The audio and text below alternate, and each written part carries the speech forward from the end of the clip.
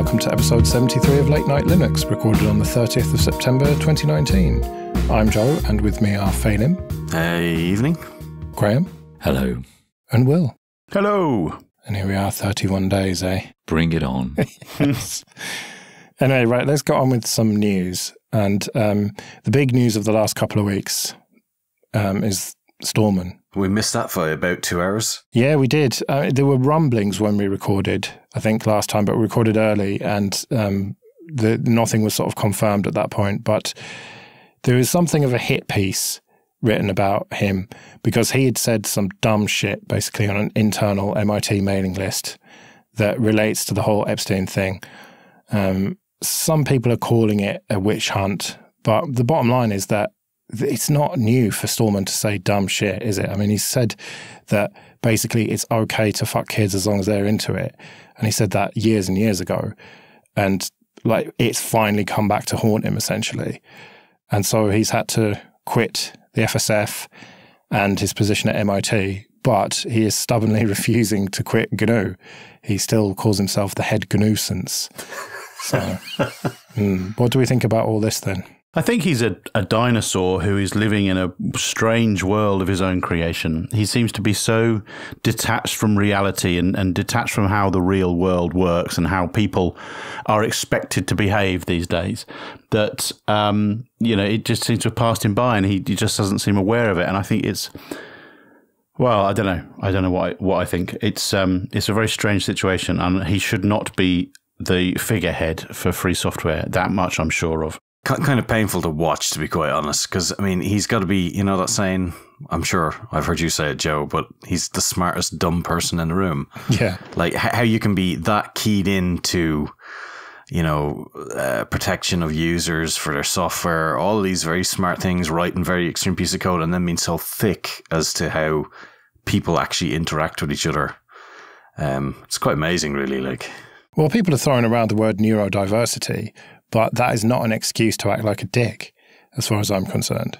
You have to be able to evaluate what other people respond back to stuff and then go, maybe I should just keep my mouth shut about this and do that one little thing about free software that I do. And just do that. I think there's two issues.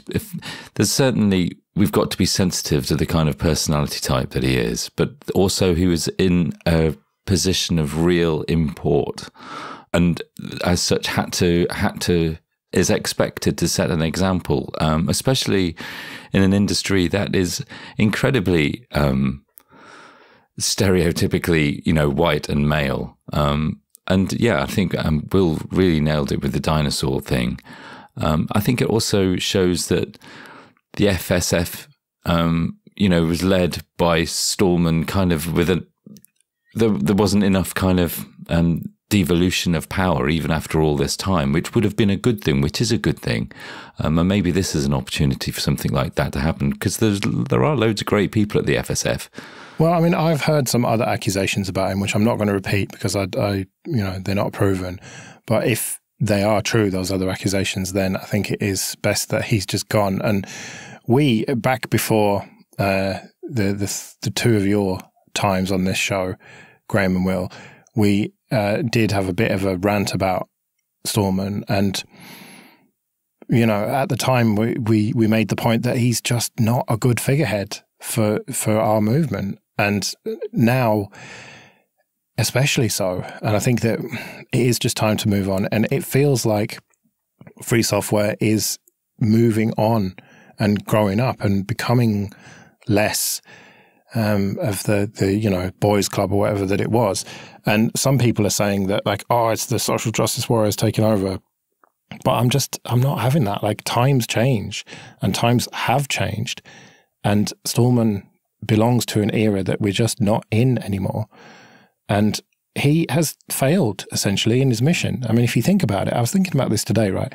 His life's work is to make all software free and to get rid of proprietary software. That's what his ultimate goal has been.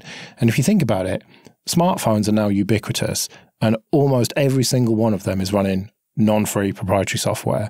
Windows is still very much the king of desktop computing. And then even in the open source space, in the server space, that's all about Linux and open source, two terms that he cannot stand. And so really, he must be reflecting on things now, or he should be, as far as I'm concerned, that, you know, he's 66, he's tried for the last like 35 years or whatever to make this happen, and it just has not happened. Yeah, and I think I've made the point in the past that had he taken a more pragmatic approach rather than the hardline approach that he sometimes takes, and there's something admirable as well and insightful about that hardline approach, but at the end of it all, there's got to be a compromise that's made that ends up with a more effective result. You know, you've got to try and make a deal.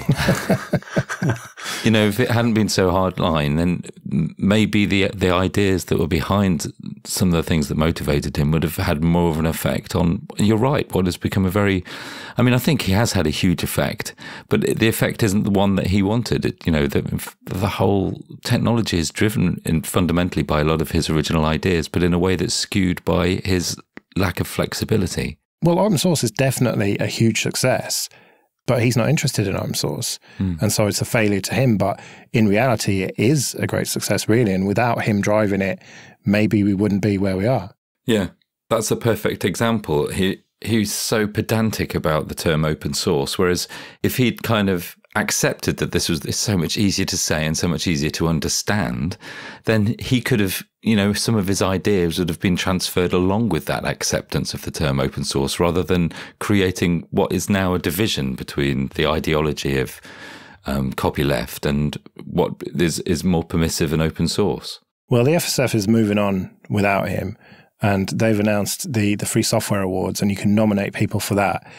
And in what I can only describe as a facepalm-inducing email, Arthur Torrey has suggested that they nominate Stallman. Now he's eligible because he's not working for the FSF anymore. So if that happens and he wins, then that is just, I don't even with that. Maybe that was the plan all along. Yeah, maybe he wanted this award really badly, so he said loads of dumb shit. It seems to work for other people. What the FSF needs is a clean break RMS exit. Just get it done. Oh dear. Right, well, that's enough RMS talk for now. Let's talk about KDE. You've got a lot of links here, Félim. Let's not spend too long on this, please. No, these are quick. Don't worry. So Akademy was on while we were finishing up the last episode, and there was a few things that came out in that. It was in Milan. Sounded like it was a nice weekend. They reviewed all their work they did on usability, the fact they need to keep talking about it. So that's the work that Nate is doing on his blog, is really good. They talked about their new goals for Wayland consistency in the apps. They did a lot of work on security. That was on their past 3 tasks that they had. So they're doing a lot of fuzzing on some of the applications, you know, trying to get people back involved in that. And there was quite a funny one where there was a talk by, now I do apologise, Adipta Mehra. This is a terrible butchering of that name, no doubt. Plasma and Mycroft for car control, which I'm so tempted to get that going in the old car. I'll just get a chisel, get in the front of the dashboard and listen to those dulcet tones of robotic Popey. It'll be fantastic. He'll tell you all about Baines. You actually have to put Popey in the boot. Well, I mean, he keeps blogging about all this cooking he does now. If you could take a gas stove in the boot with him, then maybe it might actually be quite useful. What else then? There's a new website that was teased as part of Akademy for the new Plasma desktop, and that is starting to look pretty good. Tied in with the new apps webpage that was done by Jonathan Riddell, they're really starting to refresh their whole web infrastructure, trying to get new people involved and trying to make it look a bit more up to date, because a lot of them were starting to look a bit crusty and old, and well, not mid 90s but mid 2000s. So that's quite good. And then we are about 2 weeks out from Plasma 5.18, and there's quite a few features in that are quite nice coming along. Things like do not disturb mode when you've got a mirrored screen setup, which is pretty cool, because if you're doing a presentation, you don't want a whole pile of emails and messages popping up on your monitor while you're trying to do it. They're going to keep doing the UX improvements, faster plasma starts, improvements to public Wi-Fi logins, which is kind of cool because I don't know if any of you been in a hotel, and even when you're not using a Linux laptop, it just never seems to fucking work for me. I don't know whether I'm jinxed or what, but you usually have to look at your IP address and then start looking for the least or the greatest IP address on that range to see if it's the fucking router so you can log into that poxy web page. I don't know what I've done to jinx my laptop so badly, but it just never seems to do it right. I must say I never have a problem with XFCE. With hotels, it all just works perfectly. Ah, that's right. It just doesn't work. Yeah, okay, good. No, it works perfectly well. Thank you very much. So they built a specific feature for you into Plasma, and that is the slow to Joe slider, which is the animation speed. So you can have slow right the way to 0 animations, and I'm sure they could filter in some extra features for you there with change wallpapers and stuff while you're at it. But I thought it was quite smart. It's very Android-y like, I guess. And I would imagine that things like the Pine phone are going to be sort of tying into that, because the UX work that they did was a lot of improvements for touch for the widgets as well. So I think that they had some talks that were on in Akademy that were talked about how the fact that your application is not necessarily going to be running on a PC in the future. You're going to be on all sorts of devices, whether they be embedded phones or whatever, and they're trying to prepare for that future, so it's quite good to see that. I like the I'm just looking at the new website for the Plasma desktop, and there's an intro paragraph that makes it sound so wonderful and easy and the best of open source software. You click on the Get Plasma Here button, and then there's a list of 33 Linux distributions. Yeah, the first one of which is Alpine Linux, which is perfectly suited to the Plasma desktop. This sounds wonderful. And then Arch is the second one. Oh dear. They're getting there. Maybe we haven't quite got there yet. Choice is good. Breakfast cereal. Yeah, that's the one. They've also got 3 or 4 BSD distros in there just to troll you, Félim. And Windows. KDE on Windows, of course, yeah. Yeah, well, the apps are getting there. There's 3 apps in the Windows Store now, so slowly taking over. So with the release of Plasma 18 coming in, it's dedicated to one of the guys that used to be on, I don't know if anybody listened to the KDE Masters of the Universe podcast back in I think it was around 2010, 2011. So that's Guillermo Amaral, and he, I think, was from Mexico, and he described himself as an incredibly handsome, multidisciplinary, self-taught engineer. So, modest as well. But unfortunately, he lost his battle with cancer last summer, so they dedicated the release to him. So I thought that was quite a nice touch. Yeah. So that's pretty cool. So 2 weeks' time, that's coming out. Is that everything for KDE Korner then, with a K? One last thing. Yeah, KDE's moving to GitLab. I'll just slip that one in there. Yeah, that happened a while ago, so I think that's kind of good. The old architecture was getting a bit slow and things, so I think that'll be pretty cool, and will allow people to interact with KDE even easier. Okay, this episode is sponsored by DigitalOcean. Go to do.co/LNL and you can get $50 credit with 30 days to use it. DigitalOcean offers VMs, or droplets as they call them, in data centers all over the world with really fast network and really fast SSDs. And you can choose from one of the distros that they offer, like Ubuntu, Fedora, Debian, and CentOS, or FreeBSD, or you can use your own custom image. And you can take those distros and build them up exactly how you want. Remember, you've got complete root access to these. Or you can go for one of their one-click apps, like LAMP and LEMP stacks and WordPress, Discourse, GitLab. And these droplets start from as little as $5 a month, and they scale all the way up to huge amounts of RAM and huge numbers of CPU cores, so you can deploy exactly how much you need for the application that you're using. If you need more storage, they've got block storage and object storage, which is really easy to attach to your droplet and just get going straight away. They have cloud firewalls, so you can block network traffic before it even gets to your VM, amazing backups, and a great Teams feature that allows multiple people to work on one droplet without having to share passwords. So go to do.co/LNL, get your $50 credit, and get started. That's do.co/LNL. So Pulse Audio is going to get Dolby support, or Dolby, as it would be in Spinal Tap. Oh, if only I could say great in all 4 corners of the room. I must say that I managed to blag myself a 5.1 system, but I've only got the 2 front speakers for it. So everything goes quiet every now and again when shit's behind.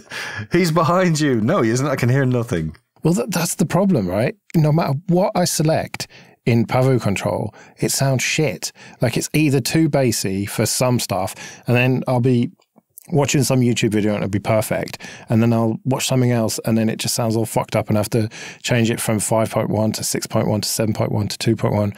So I don't know, maybe this will help. Who knows? Yeah, I think the applications are responsible for telling Pulse Audio what sort of audio stream that they're playing. And so if they don't support that surround sound option properly and the exact speaker mapping properly, then this is where you end up with oddities between different applications. So Linux in being shit at audio, shocker, is what you're telling me. Choice. It's all about choice. It is a difficult one to get right. I mean, most people use amps that decode the signal, which is, the amp knows about your speaker placement. I think that makes more sense, but it's really great to be able to decode it in software for times that you need to be able to do that. I think what's exciting about this is the improved pass-through support. So now you're not dependent on your sound card, mapping the speakers correctly or your application mapping the speakers correctly. You just take the surround sound audio stream and pass it straight to your amp, and that is going to solve a whole lot of problems. Yeah. I mean, you could do that anyway, but I guess it's... You just basically had to tell Pulse Audio to ignore the stream as long as it didn't touch the data stream at all. But it's nice that it's an official option. I do use surround sound with Pulse Audio, but that's just on my KDE player. And yeah, unless I get the pass through working, then nothing works. Yeah, I remember with Myth TV, I would have to try and set up a .pulse audio config file in my home directory to map the exact locations of the speakers. And it never worked, and it was always difficult. So hopefully this will make things easier. Well, speaking of Pulse Audio, Lennart Pottering has been up to something new.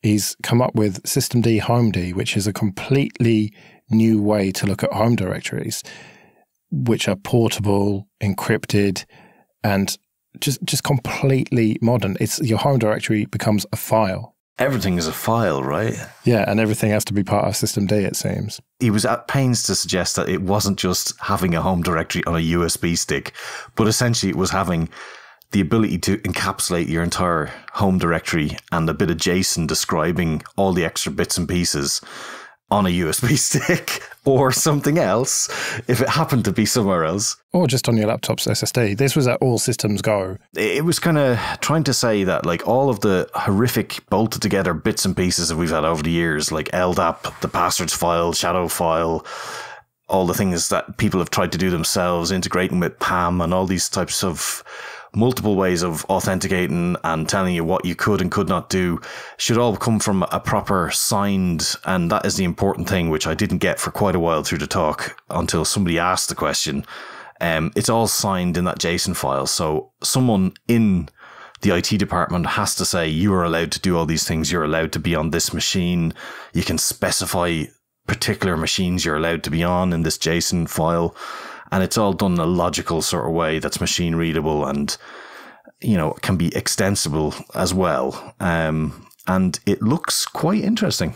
I think actually, when you really start to think about it, then it's right, to make home directories possibly his next target, because they are a mess. I mean, they aggregate so many different kinds of information, and thinking that he makes the argument about Etsy and Etsy daemon and those kind of state configuration systems that manage to unify lots of configuration files for lots of different apps. And it's the same in home. We do have .local, but people still have .config, and then you have .local share and all those apps. And they're just the config files without even talking about where we're going to store our own documents or, as he says, the UIDs for things. I mean, the fact that just UIDs are going to be hopefully dynamic, so that if you were, in his example, to plug a USB stick into another system, the UIDs that you have, you're given a new UID for the new system. And that's something we must all kind of bang against all the time. I do worry that what if the next system that you plug it into doesn't have the same applications installed, there's a completely different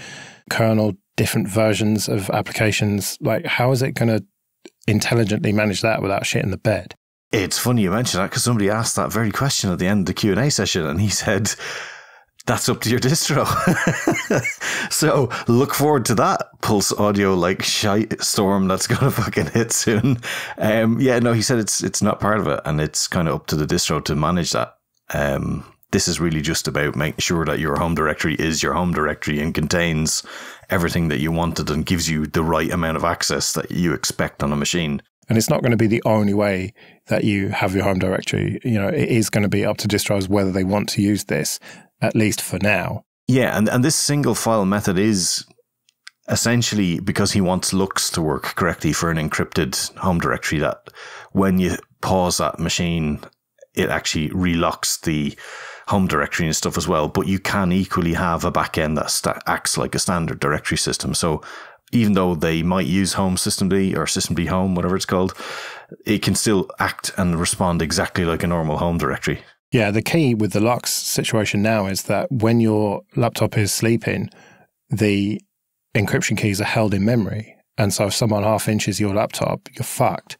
Whereas he wants to make it so that you're not, which is an admirable goal, really. I can see the technical arguments for this, but I can also see a lot of traditionalists getting pissed off about this. You know, we've seen Debian, being forked to Dev1 over the whole systemd thing. So I don't think that people are going to swallow this without a bit of a fight.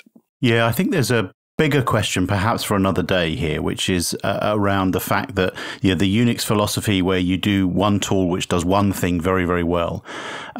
Is that model failing with things like systemd, where by bringing everything into one container, or whatever you want to call it, into one lump, you're able to better manage and implement features such as this that you can't do in the traditional Unix model?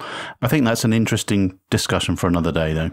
I would hope that it's implemented in a modular way so that if it's, your home directory doesn't change to start with, it doesn't have to change. The descriptor says everything that needs to be done, and then you can turn on and turn off other bits. But I would really hate it if the abstraction that he's proposing means you lose that flexibility that makes home such a mess.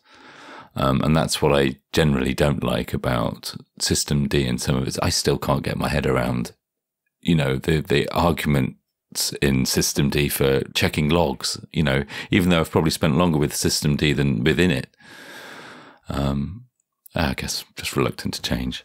On to a bit of admin then. And first of all, thank you everyone for supporting us on PayPal and Patreon. It's very much appreciated. And remember that if you support us to the tune of $5 or more per month, you can get an ad-free RSS feed. You can learn about that at latenightlinux.com/support. And if you want to get in contact, latenightlinux.com/contact. Now, I keep talking about this, but OggCamp is coming up very, very soon, October the 19th and 20th in Manchester in the UK. And I'm going to be hosting a panel there, and we need your questions for it. It's kind of an Ask Me Anything type situation. If you go to oggcamp.org/panel, you'll see that there's a Google form there or an email address for people who hate Google, like you, Félim. Wise people. Yeah. And you've got a list of the people who are going to be on the panel: Dr. Laura Cowan, Josh Lowe, Caroline Keep, and Dan Lynch.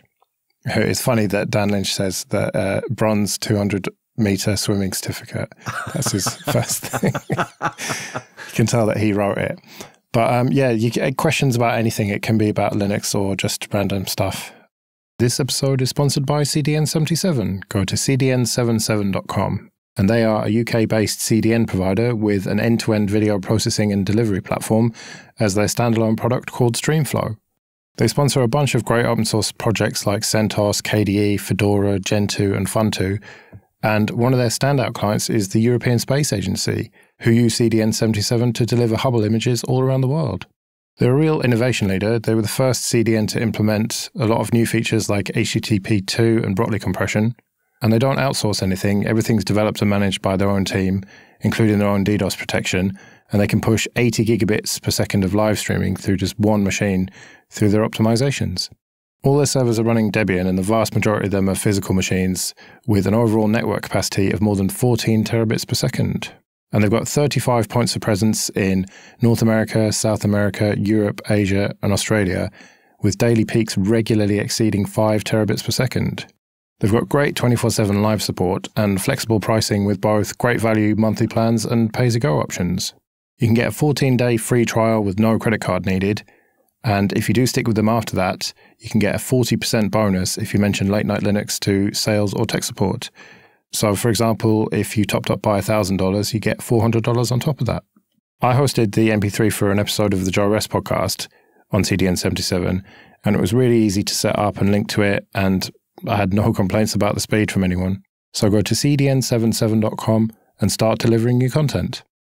So we teased it last time, talking about home networking. Félim, you've had a bit of drama over the last couple of weeks, so we'll hear about that. And it got me thinking, like, what do you guys do? Because I live in a tiny flat, so I just use my ISP router, which is fine. I get about 400 megabits over wireless, which is absolutely fine for me. And because my flat's tiny, I don't need any extra access points or anything like that. But you all live in actual houses. Ooh, very jealous. And so you have to sort out proper networking situations. So just wanted to know what you all do, really. I think I've talked about it before, but my actual VD, so there's fiber to this place, well, there's fiber to the cabinet and then copper from the cabinet to here. So it's VDSL, and I use OpenWRT because everyone laughed when I said OpenWrt. Flashed onto like a generic Netgear DM200. That works really well, but it's basically the dumb router that connects the internet to the house, because I live in a weird place where it's a bit of a DIY job on the house, and there's aluminium insulation in the walls, which basically means... Is it just tinfoil? Yeah, I mean, I basically it's the perfect place for a tinfoil hat person. You live in a Faraday cage. Yeah, I get no mobile signal in here, and you don't really get Wi-Fi from one room to the next a little bit. So the Wi-Fi solution I've chosen is just a load of, it's a mesh basically, and it works okay. And I've got like 4 of them dotted around to be able to get a signal. And the house isn't that big. It literally is, you kind of leave the kitchen and where the router is, and I have to use, and then I got just annoyed with using the same SSID on a few access points and moved to a mesh, which was worked, a Netgear one. And I also use some Ethernet over the power line as well for when I really want a proper signal to like the TV, which is in the living room, for streaming, because everybody just streams so much.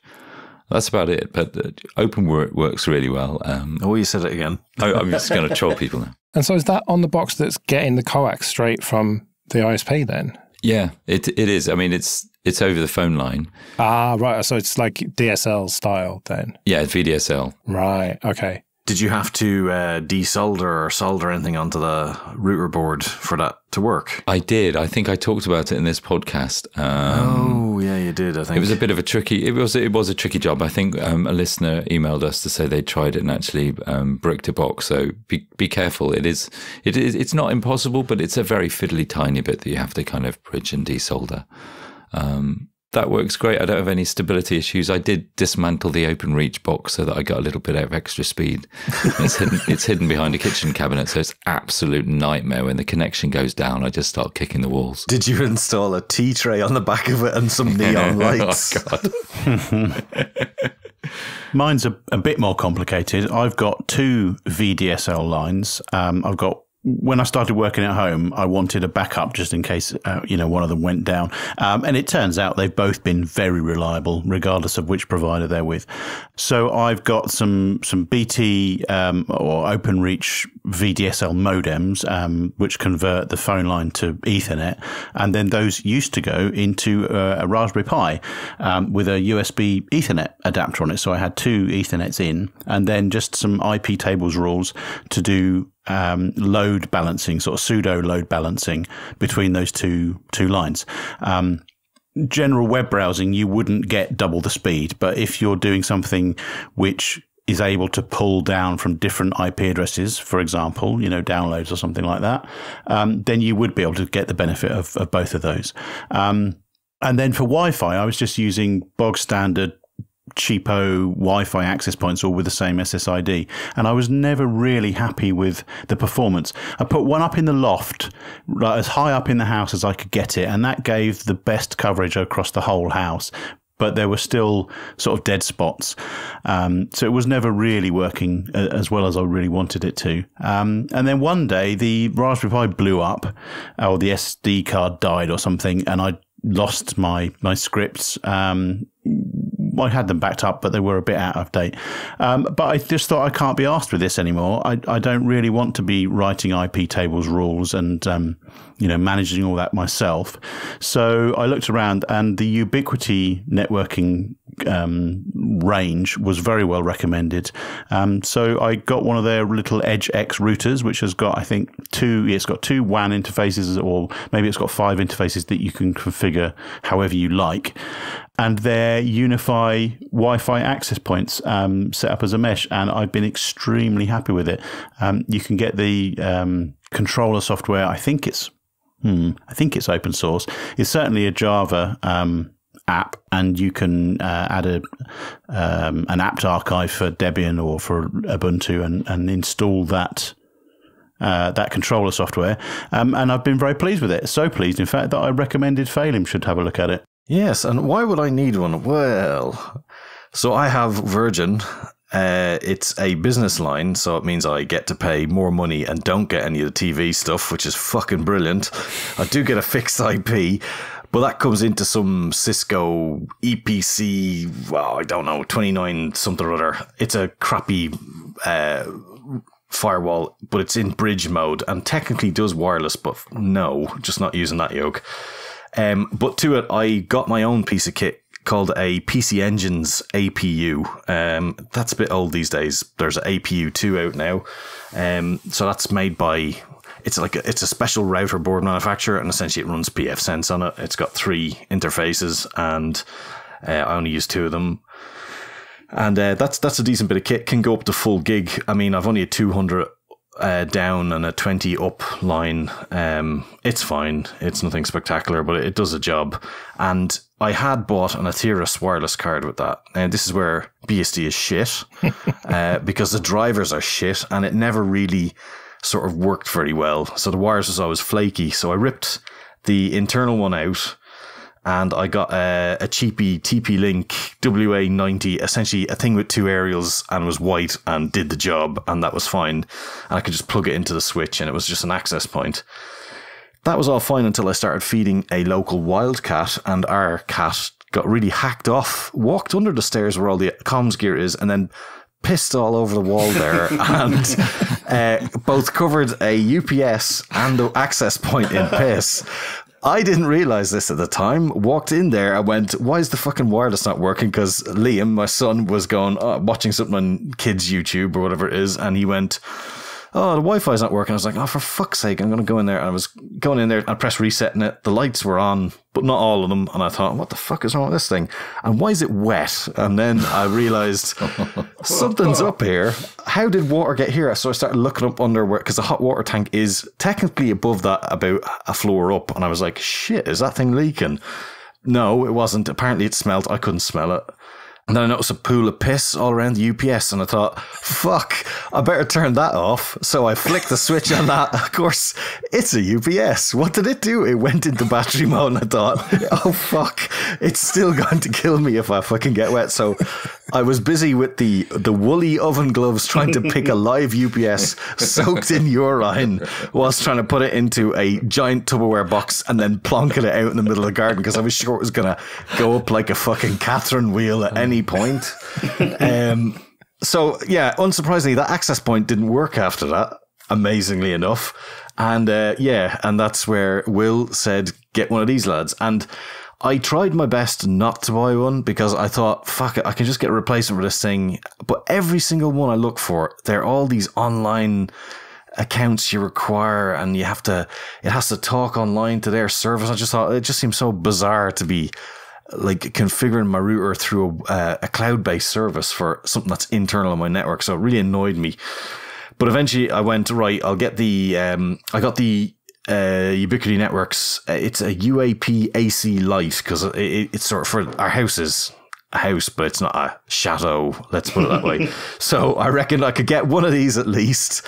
It was a house to us. So I got one of these with the idea that I could get a second one if I needed to.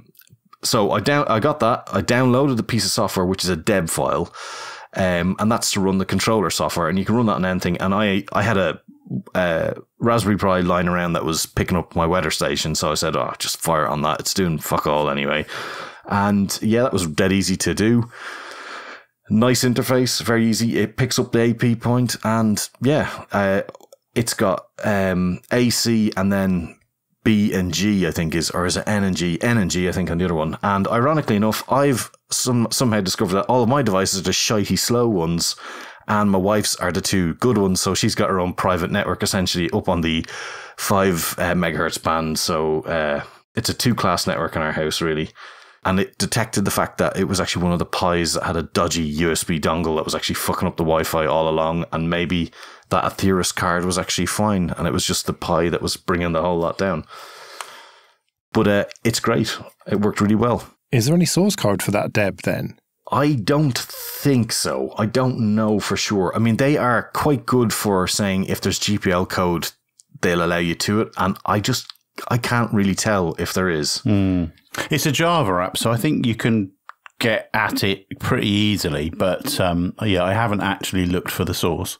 I'm a bit surprised that you lot aren't going for sort of enterprise Cisco gear and stuff. I know it's very expensive. But this is, though, that is the funny thing about the Ubiquiti gear. It is actual proper enterprise. And you can tell by the fact that it's got a PoE injector in the box for this thing that looks like a smoke alarm, essentially.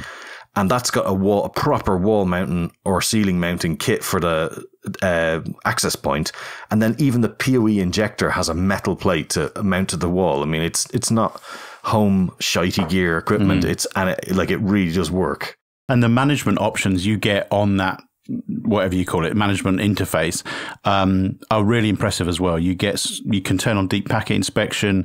You can do band steering so that you can, tell clients that they should really be preferring 5 gigahertz if they can do it. You get graphs, all the sort of good stuff there. It really is enterprise level, in my opinion. Is it enterprise cost? Far from it. Yeah, this AP, I mean, I still wanted to keep my firewall, but if you did go, say, the way Will went, and you have a gateway device as well, then it all ties together really nicely, and I think they're quite cheap. But the AP was about 70 quid. Yeah, I think the access points is about 70 quid. The router itself, I think, was 50 quid, something like that. So if you're buying one access point, it's not too bad. I ended up with 3 because we put another wing on Wizzy Towers. And I probably didn't need 3, but it did the job. So it was a little bit more expensive. It allows the staff to have good Wi-Fi while they're supposed to be doing the cleaning. But yeah, they get a bit pricey when you start adding them. But yeah, the roaming between access points as well is so fast. I've had Telegram calls or WhatsApp calls or whatever on Wi-Fi, and I know I've roamed from one access point to another, and the cutover time is half a second or something like that. It's really impressive. Right, well, I suppose we better get out of here then. We'll be back in 2 weeks when hopefully we'll all be together again. But until then, I've been Joe. I've been Félim. I've been Graham. And I've been Will. See you later.